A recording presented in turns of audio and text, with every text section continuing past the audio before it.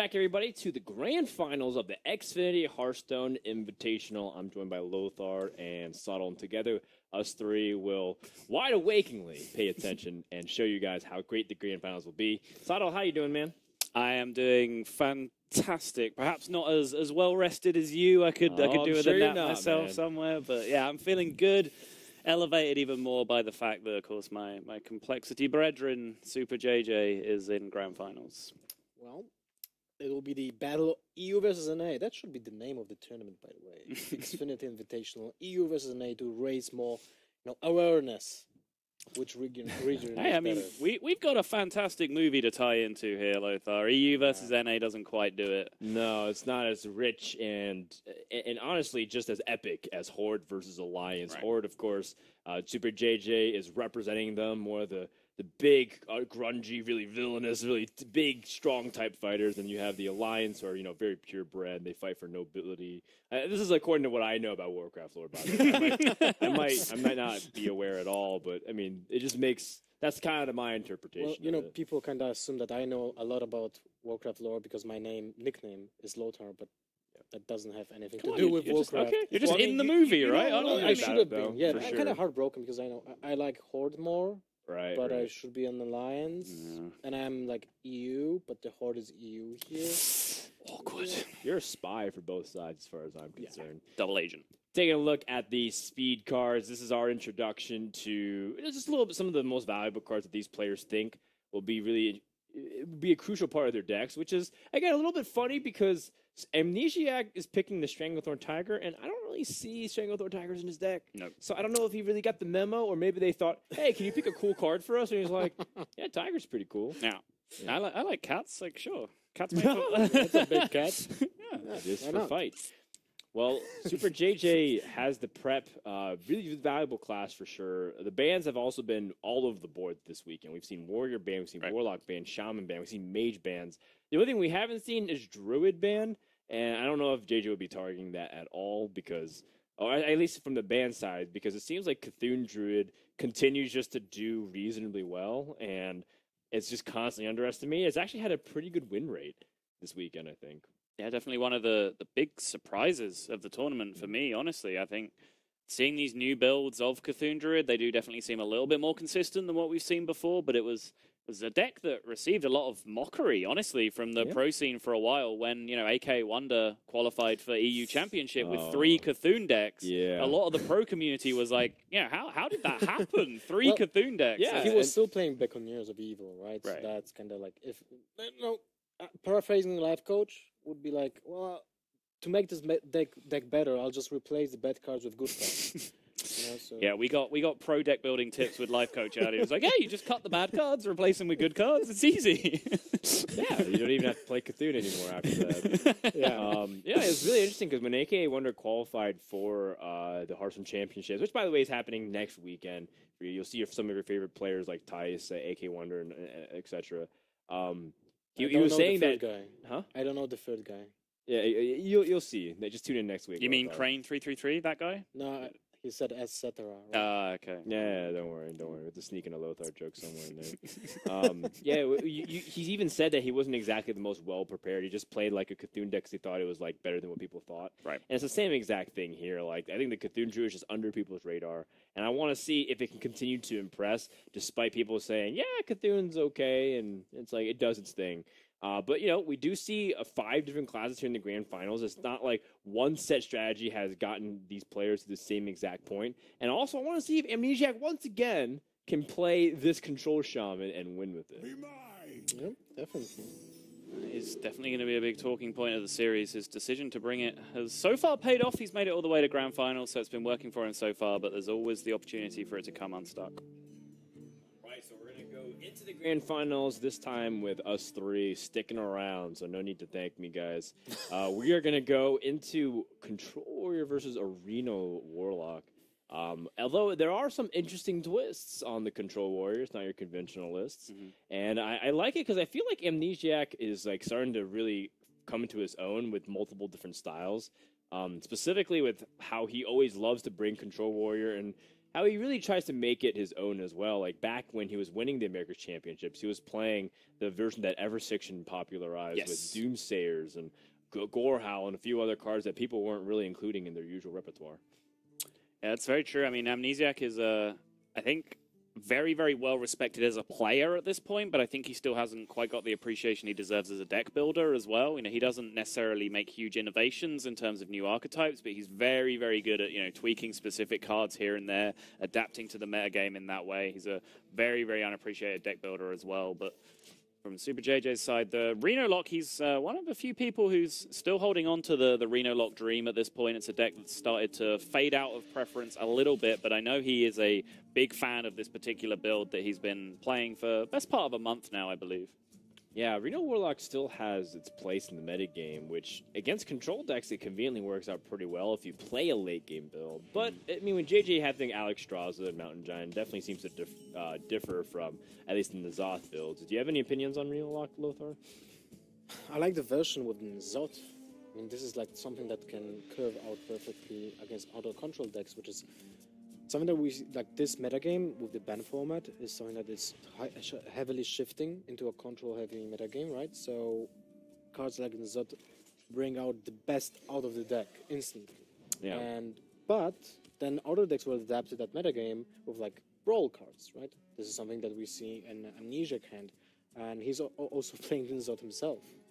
So as much as I like the Reno Jackson Warlock in general, I feel like it's kind of lackluster without that adjustment to the metagame that is evolving right now. Yeah, I can definitely see that too. And I think because you've made some cuts to be slightly better with pushing out that Leroy Jenkins faceless combo, as a result, like your way to win the board is significantly dipped compared to like playing the Zoth. But I mean, at the same time, if you can line up these threats like this, like the good old version of Handlock, right? I was just about to say this is like the dream Handlock opening against Control Warrior. Twilight Drake into tap Mountain Giant, and yeah, this was considered the dream back when you had 2 of each of those cards in your deck. So when you only have 1. It's a very, very fortunate opening from JJ, and there's no answer to the second big threat here that's particularly appealing. The Twilight Drake was dealt with nice and easily, but the Mountain Giant is going to represent a lot of pressure. It's something like, it's way different when we have seen the usual Control Warrior matchup against the Handlock, as you mentioned, because it was sporting 2 Twilight Drakes and 2 Mountain Giants. So usually you don't use the Execute for the Twilight Drake because you use other means to deal with it. Right. But in this particular matchup, you can use the Execute because what are the chances of having the 1 Mountain Giant in the hand, right? Do you play around it? Most likely not. You need to deal with the threat at hand. Yeah, totally agree. I mean, Twilight Drake was something that you tended to try and deal with through other means, even if it just involved taking 12 from it with a Death Spite. You know, you just Death Spited it once, took the face damage again, and then hit it again on the next turn. So, but in this scenario, totally agree with the Execute being used. You're not expecting another huge threat coming out straight away, but it does. And there is an Acidic Swamp Ooze here, but is that enough to detract him from playing the Emperor on this turn? He does already have the power overwhelming, so that is enough to make the full combo happen when he does draw the other pieces. That's true, but do you want to just throw out the Emperor to die to this board? I mean, it kind of diverts the attention from the Mountain Giant, but there was a reason why Amnesiac put the Giant on 4 HP, right? So what can JJ read out of this situation?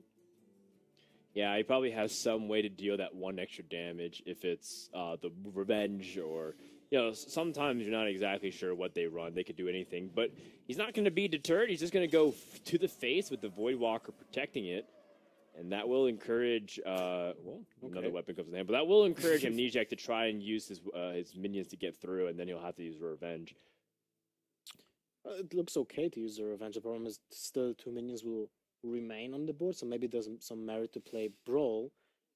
But the problem is if you Brawl this time, I mean, I know he's playing 2, right, in his deck. Yep. But if you Brawl this turn, your opponent might actually curve out with a 4-drop and a 3-drop, and that will be really problematic at this stage of the game. Right. But again, you have to consider that you're playing against a Reno Lock, so the chances of them having the perfect turn on any given turn is very drastically reduced, especially when you're involving a 3-drop, because there's really only that 1 Imp Gang boss in the deck that fills that role generally. So I think the Brawl would be the end of the world.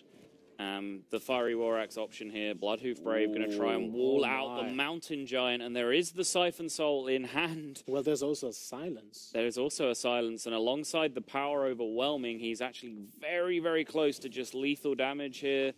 Siphon Soul going to come out. This is so much of a beating he's taken from this Mountain Giant. He will be able to now clear it on this turn, but how much of the damage is done already? Well, simple answer, 23 of the damage is done already. But yeah, I think he was hoping to his opponent to play a few more minutes of Revenge, could get a little bit better.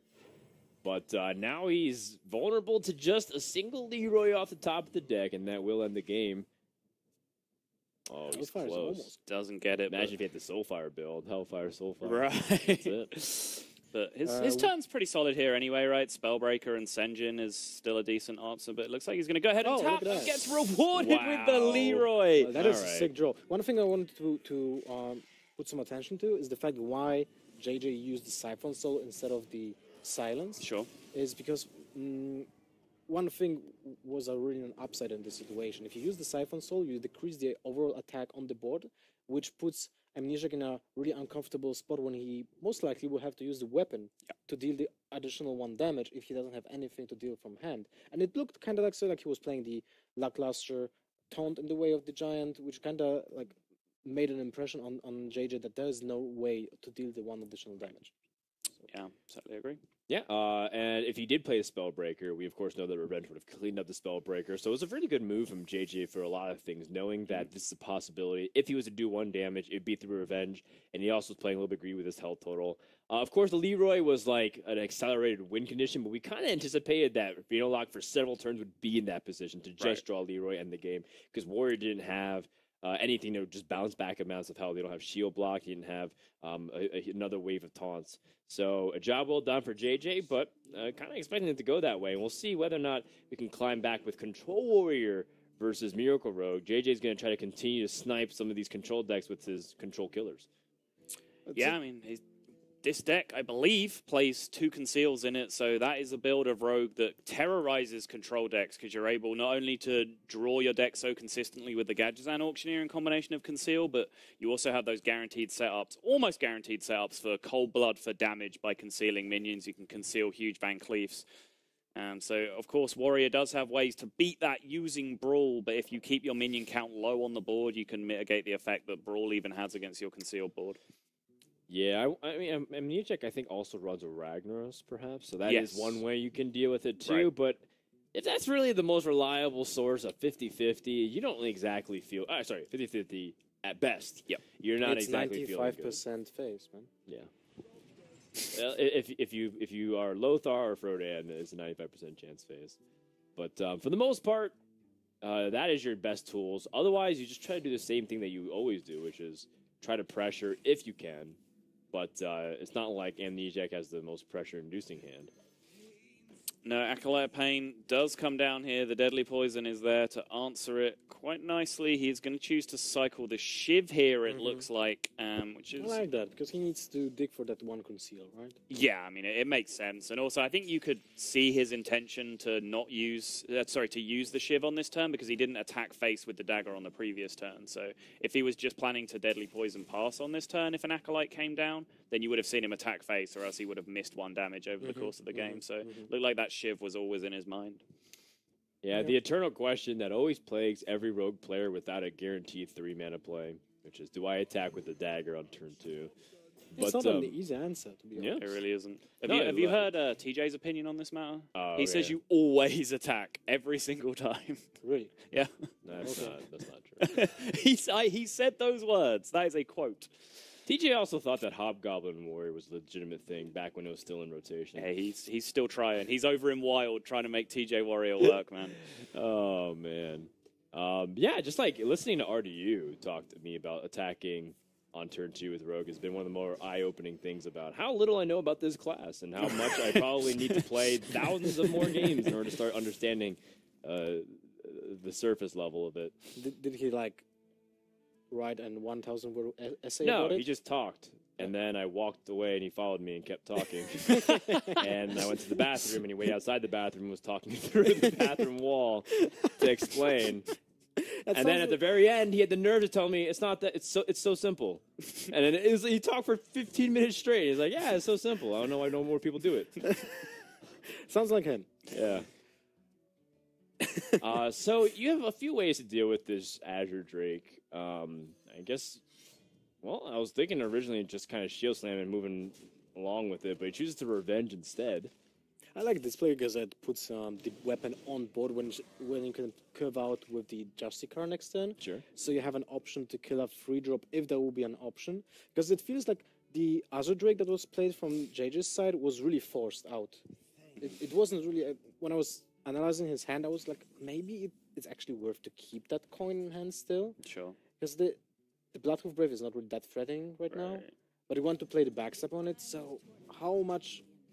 is it valuable to just play the Azure Drake there? But also, look at how valuable that shield slam is. His hand was just a card, double shield block, bash with a shield slam. So that shield slam is pretty much removal for anything he wants ever. So I definitely agree with him holding on to it. Makes sense.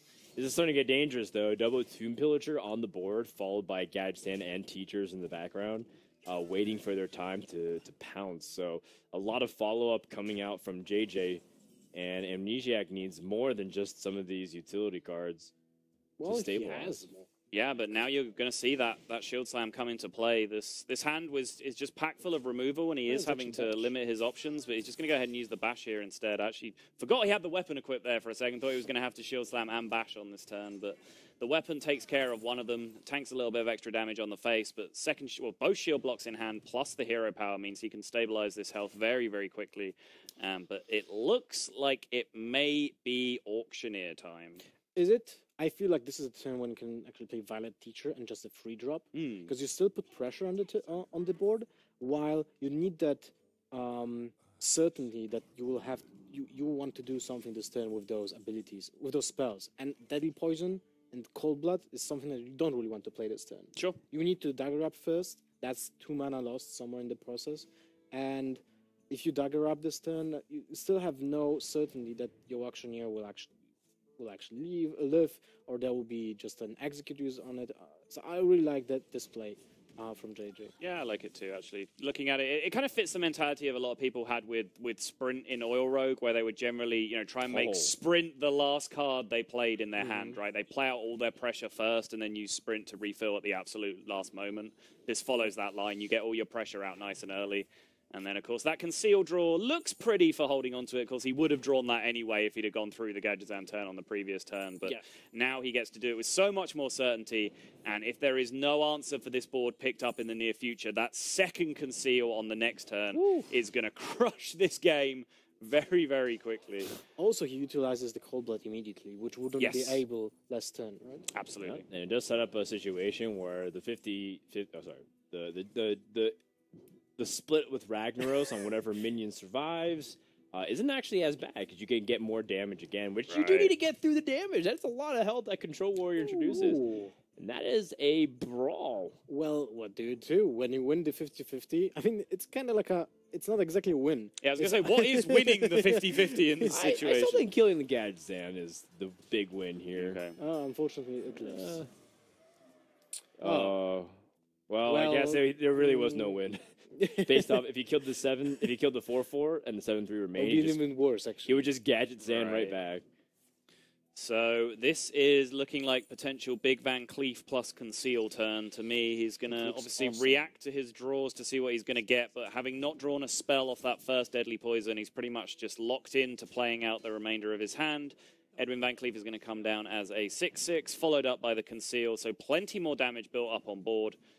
And Cold Blood as well to push through on a following turn. This is looking pretty rosy for SuperJJ with the Brawl already being used.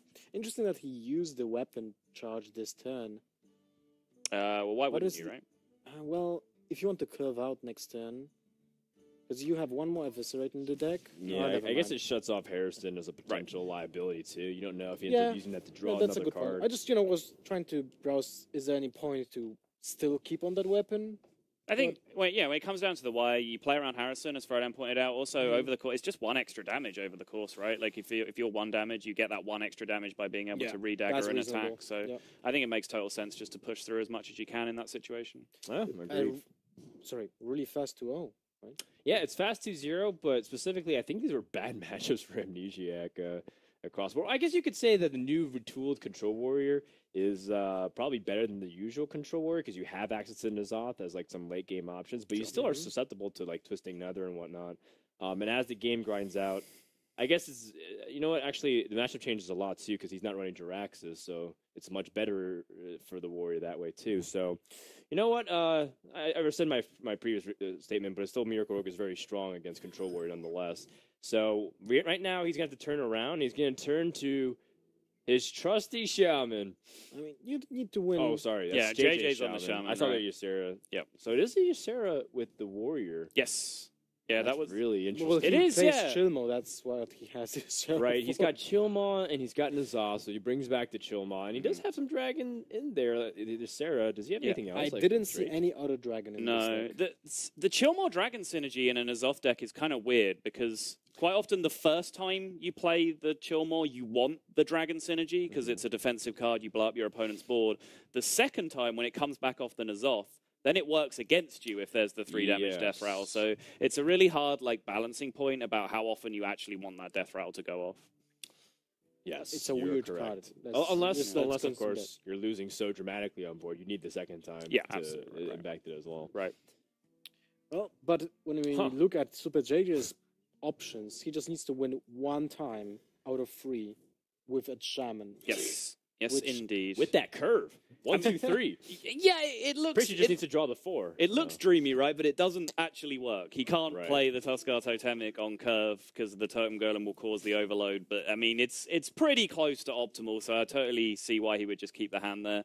Tunnel Trog into Totem Golem, if not met with the Fiery War Axe, is a huge amount of damage, and now the Abusive Sergeant does fill out the curve pretty nicely. And this is where you start running away with the game. I mean, he still has one more turn to draw it. He does. Nope. But he has the Slam to Trog, so he can revenge next turn. Yep, I'm sure that's the play we'll see. It still is awkward as hell.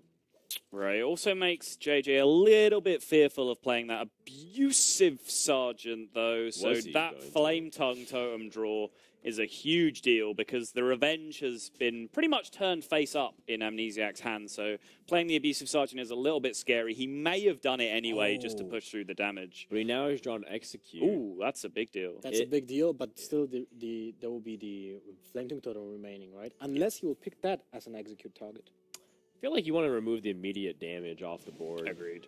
Even though, Flame Tongue represents more damage with its potential. Flame Tongue is a 4-attack minion if you really want to stretch out its abstract damage. But it's still, the Totem Golem is an immediate threat. Yeah, 2-mana Korkron Elite, as it was famously dubbed by Chucky at one point, which I think is a little bit ambitious, but sure. I see how you get to that number, but yeah, sure. The Finley pickup here to go along with the Tuskar Totemic, and the Flame Tongue can attack. This is brutal, but the Coin Brawl is available from Amnesiac, so this is a game that's going to swing back and forth quite heavily here. Looks like the Coin Brawl is what's going to come out. But it's still Warriors on the back foot. This is a huge problem. Yeah. Whatever will survive is still problematic, because Shaman will just play more minions. Oh, savage. Yeah, that was pretty... I think that's the most damage I could have seen on board. Right. Oh, wow, interesting. At Nerf Shock. Yeah. I didn't see that for a while in aggressive Shamans. Yeah, definitely agree. Not the most common card, but JJ's hand is starting to run out of steam, and I have seen this movie before. You get Control Warrior down into the single digits, and suddenly bashes and shield slams start to come out. There is a second bash that has come out, so he has the ability to stabilize here. Yeah, Revenge now is activated for 3 damage, and yeah, you got him. You did well to get him this far, but can you draw the Doomhammer? Oh, third one. Ooh. This is like the Anubarax. I just have nightmares. Yeah, definitely having little flashbacks to like having some awkward cards. But Amnesiac can now start playing the Sylvanas to start climbing back. Oh, Blood of Brave, also good. Helps you squeeze in the hero powers every single turn. That is very important to curve out with that hero power.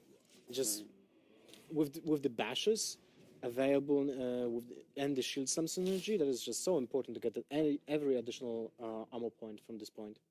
How do you feel about him playing the Flame Tongue Totem there? Because I kind of feel like he has access to a lot of mana now, so the Flame Tongue Totem kind of serves the same purpose as the Abusive Sergeant, where if you draw the charge minion, the Argent Horse Rider, it's guaranteed extra damage, whereas exposing it to the board just kind of opens it up to weapon removal and bash. So I agree about that, but it puts his opponent in an awkward situation when he can't develop a 6-drop, right? Sure. And that's something that might have been affecting this decision.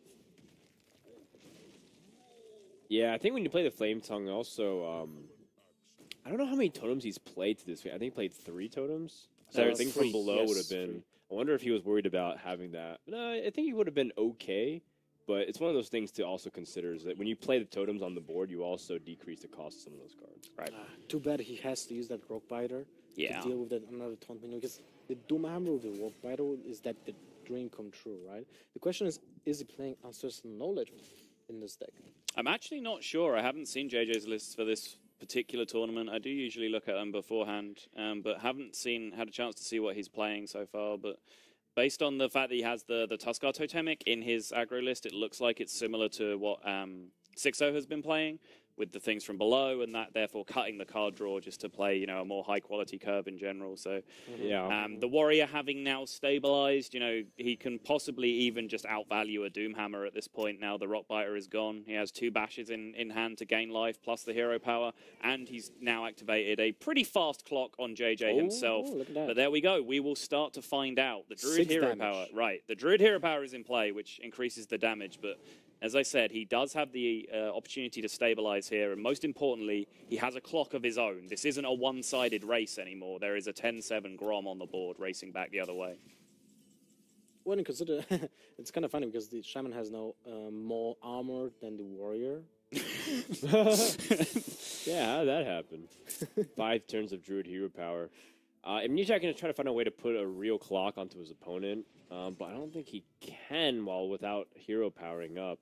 I think if he played Sylvanas, that would have been one way. Right, but you have to bash face this turn to play around Lava Burst as an out, because now you're out of range of any one single card that's drawn, right? Well, he has 2 outs to kill his opponent next turn, and those 2 outs are... Oh my god, that's 12 damage, 1 damage off! Right. That's a ridiculous card draw. Yeah. When you think about it. So yeah, he just has to jam it through here. There's no other option. The second bash is going to come out, which takes him back up to 6, but that's not going to be good enough because 6 is the exact number that he has. So he needs either a weapon to put the lethal, because that will be exactly lethal, right? 12 or 15, 18. Oh wait, is that enough? That's 5 damage from the hand. That's not enough. No, it's 1 off. Oh my goodness. It was 1 off, and even if he could do it, it would end up as a draw because he couldn't. Oh no, he'd have the bash to gain. He bashed to gain life, and then but he's off. He needed the Fury Warx just to finish up the game. That was one of his another out. I mean, Ragnaros. 2 outs. Yes, Ragnaros as well. Gorehowl if it's in there. Oh, I'm not sure. Yeah. Didn't he play the Arcanite Reaper as well? I'm not sure. Someone was playing an Arcanite Reaper, and that wasn't in a Pirate Warrior. As it stands, I don't think Nazoth pulls out a taunt minion. Nope. And if that's the case, then that's just it. Wow. That was a really fast final out. It was. Quick 3-0. People wanted of Hearthstone's esports. Well, now you know. Anticlimactic Grand Finals. 3-0 sweep. And that does it. SuperJJ has taken the tournament, winning it for the Horde. Well, you better than an A. We knew all along. No surprises here. Yeah, well, wait till Amnesiac hits legal age and he can pursue gaming with his whole heart. Just for a second, I wondered where you were going with that throwdown. But yeah, I mean, I'm just kidding. Oh, he tweeted that this is his last tournament that he's going to play for a while, and then he's going to focus on schooling for a long time. Right. I think just slight aside from the tournament, but Amnesiac, despite losing here, is a very level-headed young man. Right, he has his priorities right. This isn't his number 1 priority. His studies are, and despite that, manages to be an incredible Hearthstone player. Again, making the grand finals here, no small accomplishment, but unfortunately vanquished by the might of Complexity's own SuperJJ. Yeah, maybe it's a premonition for what's going to happen next week, because I think Complexity's been killing it lately. They've had the players qualifier events. Their casters are looking sharper with each event. And, they're really just starting to take their place in the Hearthstone scene. So, really good job to SuperJJ. Love his lineup as well. I like the inclusion of Hunter because I do think Hunter is an underrated class. And I do think that people will be paying more attention to it because Call of the Wild is pretty nuts. So, a job well done once again, JJ. Yeah, just when you thought my face couldn't look any more smug, suddenly Frodan has to shower me with praise as well. But let's not take anything away from JJ. He is the man that's won this tournament. He's put himself up $7,500 in his back pocket. $6,000. $6,000. It was 6,000, 4,000 split. So that was a 3-game $2,000 bonus there for SuperJJ. Yep. Of course, we want to give a shout out to Sixo and Chakti. You also finished within the top 4 and the finals of their respective faction. They go home with $2,500. And a good job well done to everyone who's been able to get so far. Of course, notable decks. Stan Sifka bringing the Cthulhu Priest, and of course Eloise's weird dragon ramp druid. So look at those pictures. The deck that we didn't get to see in that series, Amnesiac's Control Shaman, which was another huge highlight as well. I just wanted to say that look at those pictures. It exactly resembles the result. Well, thank God it worked out that way. Otherwise, it would just look weird. Yeah, Amnesiac's mad happening. We do apologize. We haven't gotten Amnesiac's camera up because we did have technical issues on his side all weekend, so we weren't able to. But we tried our best, and we hope you guys really appreciated that. And that wraps it up for this event. Thank you so much, everyone who's tuned in. We want to remind you guys once again that it's all because of the production that's going to happen with Warcraft movie releasing in theaters June 10th. Across all of America. So make sure you guys get a chance and support not only the Warcraft universe and everything they put out, but, it's also awesome to see Warcraft be put into a film. So I'm definitely going to watch it. You guys should watch it and check it out, too. Guys, you have any last words that you want to say before we sign off, Sottle? No, not much. Just hope everyone's enjoyed watching. A big thank you to XFINITY for sponsoring the tournament. Of course, wouldn't be possible without the sponsors coming in and supporting the scene. So that's a huge deal. Thank you to our production team, all my co-casters. I've had a great time. Hope to be back soon. Well, I won't repeat what you guys said, so I'll just say that I kind of was missing invitational tournaments dates. They are so much fun. It is fun to see some of the players come out. I mean, we have some of these merit-based competitions that happen with the Championship Tour. Even I think the One Nation of Gamers tournament's happening right now, too, and you get to see open tournaments like that. And, of course, you get to see big LAN events like DreamHack. But once in a while, these invitationals are really fun, and we hope you guys had fun as well. So from Frodan, Lothar, Life Coach is not with us, but he's been doing such a great job casting, and Sottle, thank you everyone so much for tuning in. And we'll see you guys next time for some more Hearthstone action. Have a good night. Amnesiac needs more than just some of these utility cards to stabilize. Yeah, but now you're going to see that Shield Slam come into play. This hand is just packed full of removal, and he is having to limit his options, but he's just going to go ahead and use the Bash here instead. Actually, forgot he had the weapon equipped there for a second. Thought he was going to have to Shield Slam and Bash on this turn, but the weapon takes care of one of them, tanks a little bit of extra damage on the face, but both shield blocks in hand plus the hero power means he can stabilize this health very, very quickly. But it looks like it may be auctioneer time. Is it? I feel like this is a turn when you can actually play Violet Teacher and just a free drop, because you still put pressure on the board, while you need that certainty that you will have you want to do something this turn with those abilities, with those spells, and Deadly Poison and Cold Blood is something that you don't really want to play this turn. Sure. You need to dagger up first. That's 2 mana lost somewhere in the process, and if you dagger up this turn, you still have no certainty that your auctioneer will actually live, or there will be just an execute use on it. So I really like that display from JJ. Yeah, I like it too, actually. Looking at it, it kind of fits the mentality of a lot of people had with Sprint in Oil Rogue, where they would generally, try and make Sprint the last card they played in their hand, right? They play out all their pressure first and then use Sprint to refill at the absolute last moment. This follows that line. You get all your pressure out nice and early.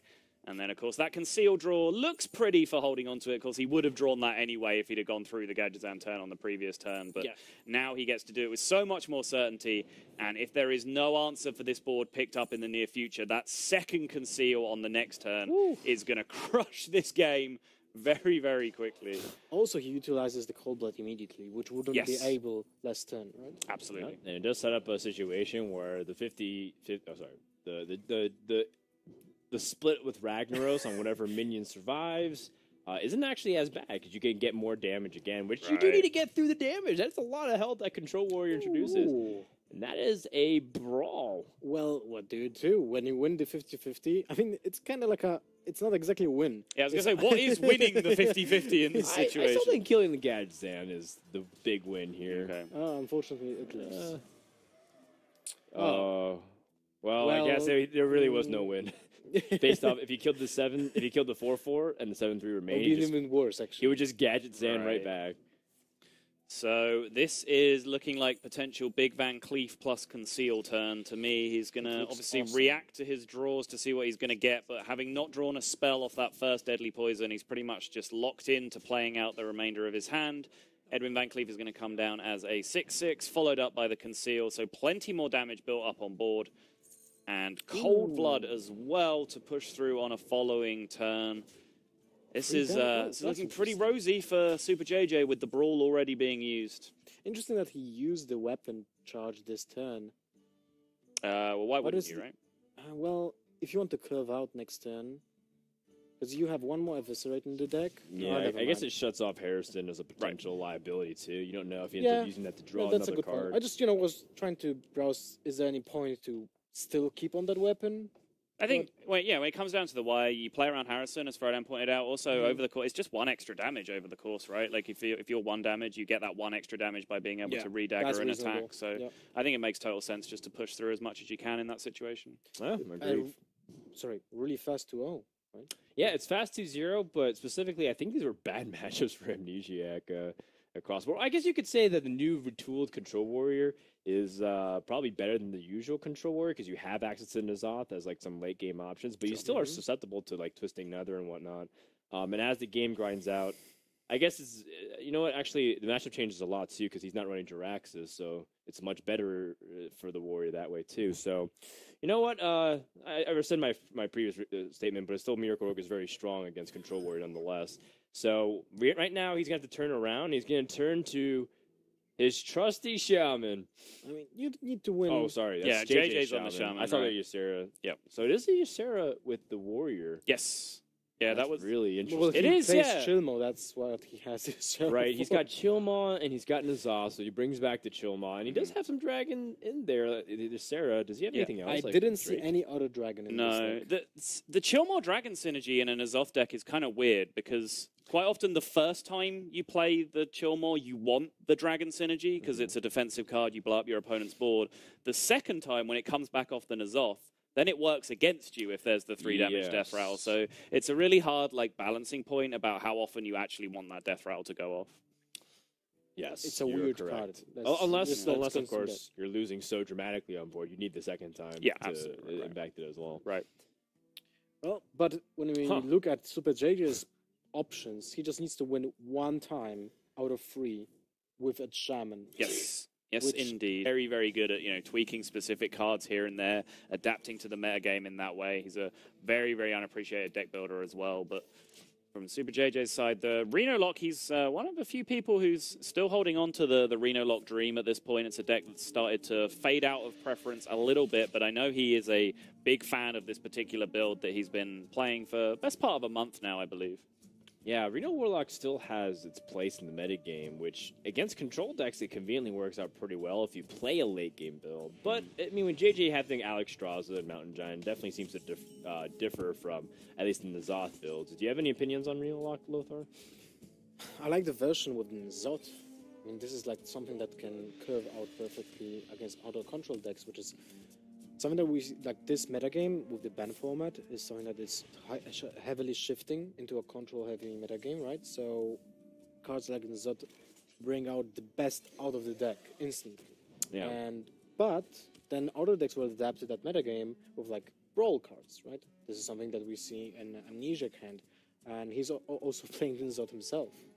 So as much as I like the Reno Jackson Warlock in general, I feel like it's kind of lackluster without that adjustment to the metagame that is evolving right now. Yeah, I can definitely see that too. And I think because you've made some cuts to be slightly better with pushing out that Leroy Jenkins faceless combo, As a result, like your way to win the board is significantly dipped compared to like playing the Zoth. But I mean, at the same time, if you can line up these threats like this, like the good old version of handlock, Right, I was just Twilight about Drake. to say, this is like the dream handlock Yeah. opening against Control Warrior. Twilight Drake into tap Mountain Giant, and yeah, this was considered the dream back when you had 2 of each of those cards in your deck. So when you only have 1, it's a very, very fortunate opening from JJ, and there's no answer to the second big threat here that's particularly appealing. The Twilight Drake was dealt with nice and easily, but the Mountain Giant is going to represent a lot of pressure. It's something like, it's way different when we have seen the usual Control Warrior matchup against the handlock, as you mentioned, because it was sporting 2 Twilight Drakes and 2 Mountain Giants. So usually you don't use the Execute for the Twilight Drake because you use other means to deal with it. Right. But in this particular matchup, you can use the Execute because what are the chances of having the 1 Mountain Giant in your hand, right? Do you play around it? Most likely not. You need to deal with the threat at hand.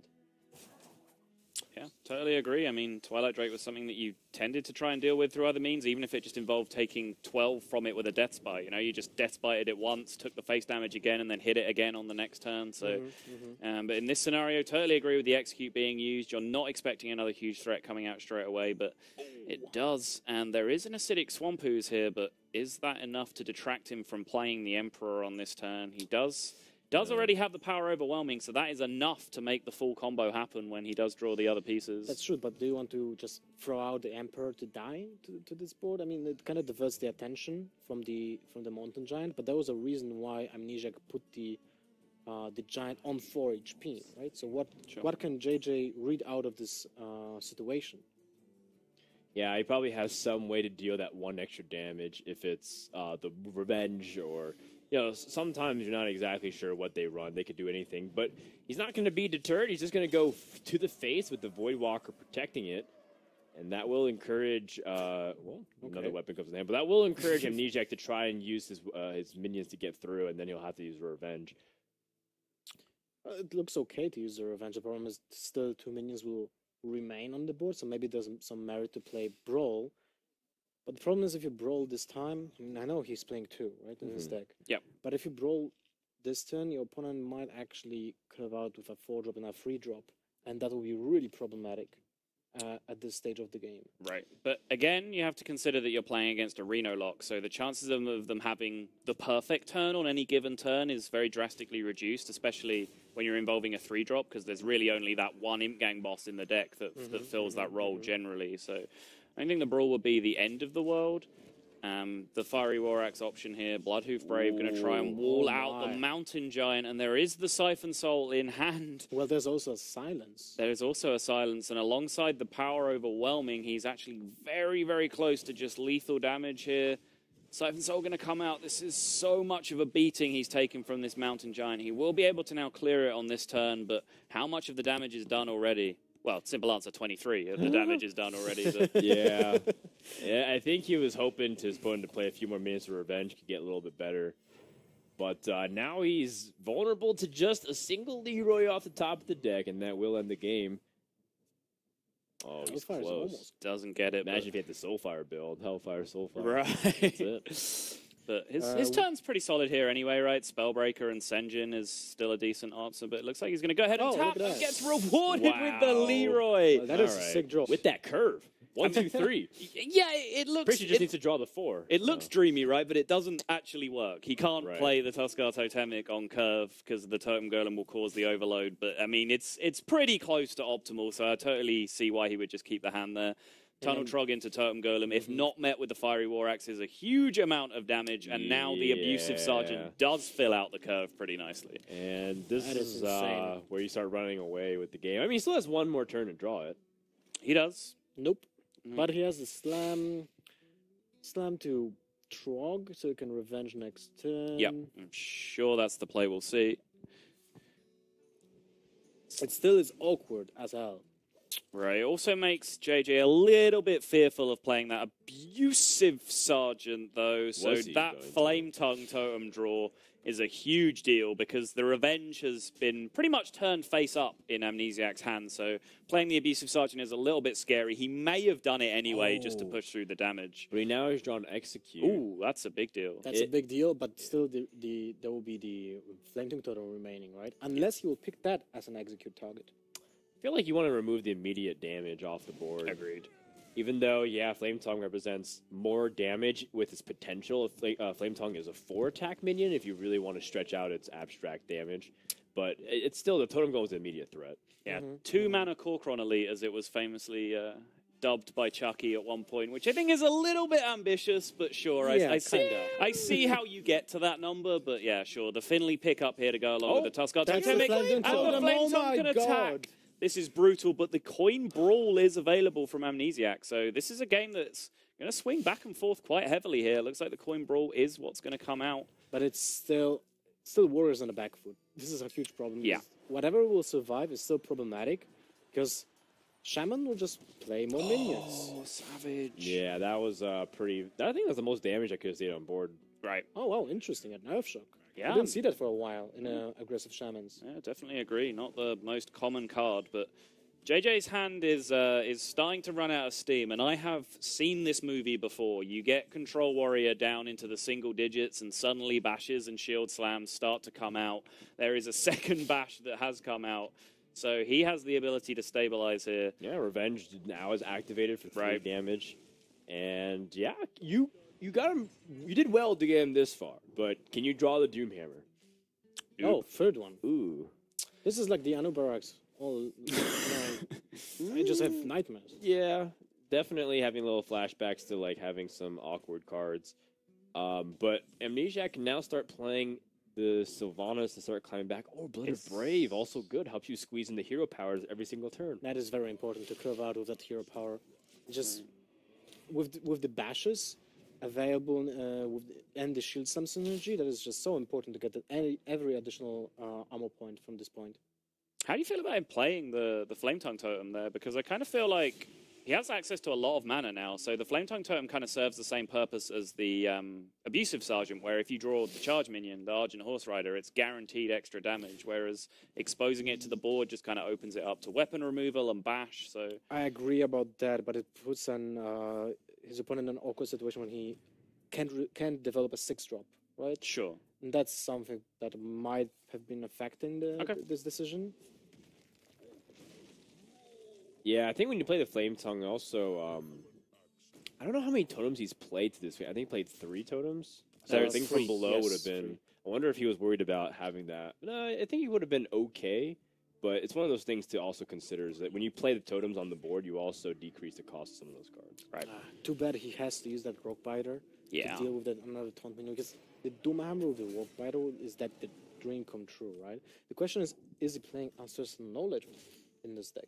I'm actually not sure. I haven't seen JJ's lists for this particular tournament. I do usually look at them beforehand, but haven't had a chance to see what he's playing so far. But based on the fact that he has the Tuskar Totemic in his aggro list, it looks like it's similar to what Sixo has been playing, with the things from below, and that therefore cutting the card draw just to play, a more high quality curve in general. So, the Warrior having now stabilized, he can possibly even just outvalue a Doomhammer at this point. Now the Rockbiter is gone. He has 2 bashes in hand to gain life plus the hero power, and he's now activated a pretty fast clock on JJ himself. But there we go. We will start to find out the Druid hero power. Right, the Druid hero power is in play, which increases the damage, but as I said, he does have the opportunity to stabilize here, and most importantly, he has a clock of his own. This isn't a one-sided race anymore. There is a 10-7 Grom on the board racing back the other way. When you consider, it's kind of funny because the Shaman has no more armor than the Warrior. Yeah, how did that happen? 5 turns. Back, everybody, to the grand finals of the XFINITY Hearthstone Invitational. I'm joined by Lothar and Subtle, and together, us 3 will wide awakingly pay attention and show you guys how great the grand finals will be. Subtle, how you doing, man? I am doing fantastic. Perhaps not as well rested as you. I could do with a nap myself somewhere, but yeah, I'm feeling good. Elevated even more by the fact that, of course, my complexity brethren, SuperJJ, is in grand finals. Well, it will be the battle EU versus NA. That should be the name of the tournament, by the way. XFINITY Invitational, EU versus NA, to raise more awareness, Which region Hey, is I mean, better? we've got a fantastic movie to tie into here, Lothar. EU versus NA doesn't quite do it. No, it's not as rich and honestly just as epic as Horde versus Alliance. Right. Horde, of course, Super JJ is representing them, more of the big, grungy, really villainous, really big, strong type fighters. And you have the Alliance, or very purebred. They fight for nobility. This is according to what I know about Warcraft lore. By the way, I might not be aware at all, but I mean, it just makes. That's kind of my interpretation. Well, people kind of assume that I know a lot about Warcraft lore because my nickname is Lothar, but that doesn't have anything to do with Warcraft. You're just in the movie, right? I should have been. Yeah, for I'm sure. kind of heartbroken because I know I like Horde more. Right, but right. I should be on Alliance, and I'm like EU, but the Horde is EU here. Awkward. You're a spy for both sides, as far as I'm concerned. Double agent. Taking a look at the speed cards, this is our introduction to just a little bit some of the most valuable cards that these players think will be a crucial part of their decks, which is, again, a little bit funny because Amnesiac is picking the Stranglethorn Tiger, and I don't really see Stranglethorn Tigers in his deck. Nope. So I don't know if he really got the memo, or maybe they thought, hey, can you pick a cool card for us? And he's like, yeah, Tiger's pretty cool. Yeah. I like cats, like, sure. Cats That's a big cat. Just for fight. Well, Super JJ has the prep, really valuable class for sure. The bans have also been all over the board this weekend. We've seen Warrior ban, we've seen Warlock ban, Shaman ban, we've seen Mage bans. The only thing we haven't seen is Druid ban, and I don't know if JJ would be targeting that at all because, or at least from the ban side, because it seems like Cthulhu Druid continues just to do reasonably well, and it's just constantly underestimated. It's actually had a pretty good win rate this weekend, I think.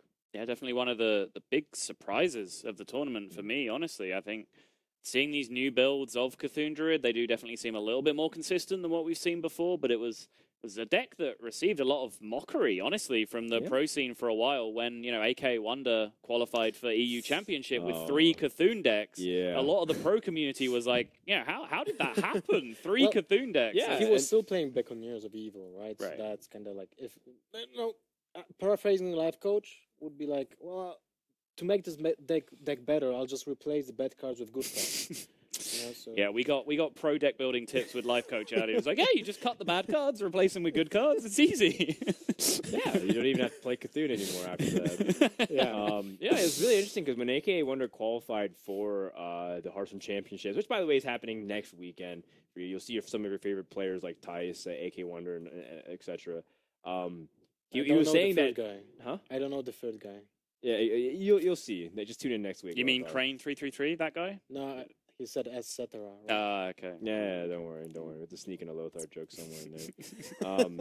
He's even said that he wasn't exactly the most well prepared. He just played like a Cthulhu deck because he thought it was like better than what people thought. Right. And it's the same exact thing here. Like I think the Cthulhu Druid is just under people's radar, and I want to see if it can continue to impress despite people saying, "Yeah, Cthulhu's okay," and it's like it does its thing. But, we do see 5 different classes here in the grand finals. It's not like one set strategy has gotten these players to the same exact point. And also, I want to see if Amnesiac once again can play this control shaman and win with it. Yep, definitely. It's definitely going to be a big talking point of the series. His decision to bring it has so far paid off. He's made it all the way to grand finals, so it's been working for him so far, but there's always the opportunity for it to come unstuck. So we're going to go into the grand finals this time with us 3 sticking around, so no need to thank me, guys. We are going to go into Control Warrior versus Arena Warlock. Although there are some interesting twists on the Control Warriors, not your conventional lists. And I like it because I feel like Amnesiac is like starting to really come into his own with multiple different styles, specifically with how he always loves to bring Control Warrior and how he really tries to make it his own as well. Like back when he was winning the America's Championships, he was playing the version that Eversiction popularized with Doomsayers and Gorehowl and a few other cards that people weren't really including in their usual repertoire. Yeah, that's very true. I mean, Amnesiac is, I think, very, very well respected as a player at this point, but I think he still hasn't quite got the appreciation he deserves as a deck builder as well. He doesn't necessarily make huge innovations in terms of new archetypes, but he's very... One thing I wanted to put some attention to is the fact why JJ used the Siphon Soul instead of the Silence. Sure. Is because one thing was really an upside in this situation. If you use the Siphon Soul, you decrease the overall attack on the board, which puts Amnesiac in a really uncomfortable spot when he most likely will have to use the weapon to deal the additional 1 damage if he doesn't have anything to deal from hand. And it looked kind of like he was playing the lackluster taunt in the way of the giant, which kind of like made an impression on JJ that there is no way to deal the 1 additional damage. Yeah, totally agree. Yeah, and if he did play a Spellbreaker, we of course know that Revenge would have cleaned up the Spellbreaker, so it was a really good move from JJ for a lot of things, knowing that this is a possibility. If he was to do 1 damage, it'd be through Revenge, and he also was playing a little bit greedy with his health total.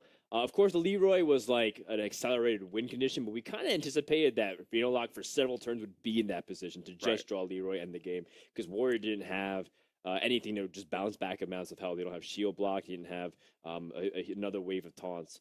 So a job well done for JJ, but kind of expecting it to go that way. And we'll see whether or not we can climb back with Control Warrior versus Miracle Rogue. JJ's going to try to continue to snipe some of these control decks with his control killers. Yeah, I mean, this deck, I believe, plays 2 conceals in it, so that is a build of Rogue that terrorizes control decks, because you're able not only to draw your deck so consistently with the Gadgetzan Auctioneer in combination of conceal, but you also have those guaranteed setups, almost guaranteed setups for Cold Blood for damage by concealing minions. You can conceal huge Van Cleefs. So, of course, Warrior does have ways to beat that using Brawl, but if you keep your minion count low on the board, you can mitigate the effect that Brawl even has against your concealed board. Yeah, I mean, Amnesiac, I think, also runs a Ragnaros, perhaps, so that is one way you can deal with it, too, but if that's really the most reliable source of 50-50, you don't exactly feel... 50-50 at best. Yep. You're not exactly feeling good. It's 95% phase, man. Yeah. If you are Lothar or Frodan, it's a 95% chance phase. But for the most part, that is your best tools. Otherwise, you just try to do the same thing that you always do, which is try to pressure if you can. But it's not like Amnesiac has the most pressure-inducing hand. No, Acolyte Pain does come down here. The Deadly Poison is there to answer it quite nicely. He's going to choose to cycle the Shiv here, it looks like, which is... I like that, because he needs to dig for that 1 conceal, right? Yeah, I mean, it makes sense. And also, I think you could see his intention to not use... to use the Shiv on this turn, because he didn't attack face with the dagger on the previous turn. So if he was just planning to Deadly Poison pass on this turn, if an Acolyte came down, then you would have seen him attack face, or else he would have missed 1 damage over the course of the game. So looked like that Shiv was always in his mind. Yeah, the eternal question that always plagues every Rogue player without a guaranteed 3-mana play, which is, do I attack with the dagger on turn 2? It's not an easy answer, to be honest. It really isn't. Have you heard TJ's opinion on this matter? Oh, he says you always attack every single time. Really? Yeah. That's not true. He said those words. That is a quote. TJ also thought that Hobgoblin Warrior was a legitimate thing back when it was still in rotation. Yeah, he's still trying. He's over in Wild trying to make TJ Warrior work, man. Oh, man. Yeah, just like listening to RDU talk to me about attacking on turn 2 with Rogue has been one of the more eye-opening things about how little I know about this class and how much I probably need to play thousands of more games in order to start understanding the surface level of it. Did he, write an 1,000-word essay No, about it? he just talked. And then I walked away, and he followed me and kept talking. And I went to the bathroom, and he waited outside the bathroom and was talking through the bathroom wall to explain. And then at the very end, he had the nerve to tell me it's not that it's so simple. And then he talked for 15 minutes straight. He's like, "Yeah, it's so simple. I don't know why no more people do it." Sounds like him. Yeah. So you have a few ways to deal with this Azure Drake. I guess. Well, I was thinking originally just kind of shield slam and moving along with it, but he chooses to revenge instead. I like this play because it puts the weapon on board when you can curve out with the Justicar next turn. Sure. So you have an option to kill a free drop if there will be an option. Because it feels like the Azure Drake that was played from JJ's side was really forced out. It wasn't really... when I was analyzing his hand, I was like, maybe it's actually worth to keep that coin in hand still. Sure. Because the Bloodhoof Brave is not really that threatening right now. But you want to play the backstep on it, so how much... is it valuable to just play the Azure Drake there? But also, look at how valuable that Shield Slam is. His hand was just a card, double shield block, bash with a Shield Slam. So that Shield Slam is pretty much removal for anything he wants ever. So I definitely agree with him holding on to it. Makes sense. This is starting to get dangerous, though. Double Tomb Pillager on the board, followed by Gadgetzan and Teachers in the background. waiting for their time to pounce. So a lot of follow-up coming out from JJ and